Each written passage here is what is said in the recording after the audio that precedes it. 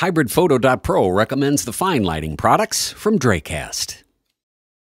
Hi, Joe Smoothburger for HybridPhoto.pro. As you may have seen in my previous post, I've been pretty happy with the Dracast lights I purchased a few months ago. The Dracast is now on our recommended list, so if you're shopping for lights, you should at least take a look at www.dracast.com to see what they have. I've tested most of their product line, and I think the quality and the consistency is really great. So the question now is, why would you look at LED panels like this at all for your hybrid photography? Now, compared to some of the fluorescent fixtures, they're more expensive, and they also have a different form factor than what we're used to working with. They don't fit the light modifiers that we use with our strobe lights, but they have some real nice advantages. First, they can be battery powered.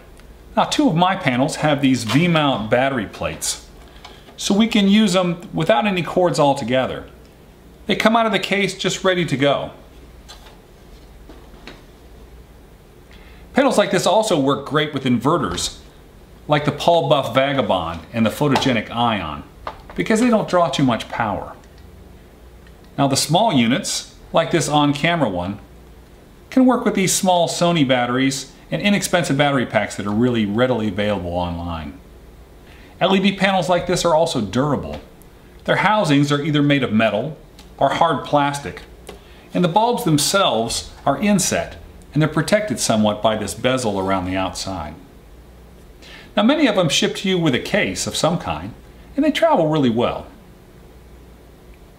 Square panels like this are also easy to gel. I know most of you are not used to the idea of color correcting your lights, but as you begin to work with continuous sources, I think you'll find that it makes sense to match the ambient light and build up your lighting on top of that rather than try to completely overpower the natural light. In the studio, of course, that's not an issue, but on location, I'm a big fan of this approach. Now, except for this small light, most of my panels are daylight balanced.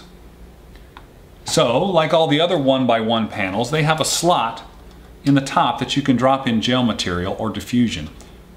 For each light, I usually carry an eighth, a quarter, a half, and a full CTO gel, that's color temperature orange, to change them from daylight towards tungsten. I also have a few pale green ones to put on when I'm working with fluorescent lights or I'm near big plate glass windows. Some light manufacturers make filter sets. You can also buy kits of 12x12 inch gels already made. Or you can do what I do and just buy the 20x24 sheets and cut them to fit your lights. Now, panels like this are also available in bicolor versions. That means they have a control to adjust the color temperature. There's a dimmer and then a temperature control. We can switch it from daylight to tungsten just by turning this knob. Now, if I were using more lights like this, I wouldn't need to carry quite so many gels. Now, another thing, LEDs can be used without the big light modifiers. They might seem a little harsh when you're looking right into them, but the light falling on your subject is pretty soft. Now, in situations like this where there's a fair amount of ambient light in the room, and the panel is used as a key or an accent light, you can just use it bare, or with just a little diffusion on the panel itself. This makes for a really portable solution when you're doing lots of different setups in a short time. And the majority of my day-to-day work is commercial and editorial still photography. I'm ramping up the hybrid work, but that's still a small percentage of what I'm shooting today. However, I am shooting with continuous light for a lot of that regular work. On every location shoot, I usually carry at least one good-sized panel and a couple of these little battery-powered guys, in addition to my flash units. Now, if I know the situation really well, I might only just bring the LEDs. Now, a situation like that is when I shoot for Kent State University's theater department in their Stark campus. I've been doing headshots and promotional images for them for a long time, and I know the lay of the land pretty well. Usually we have about an hour to do headshots at the side of the stage for between 5 and 25 actors and stage crew. And then we'll set up some situations on the stage with the actors to use in promoting the show. The stage is lit from above with tungsten lights, and we don't have a lot of time for light changes.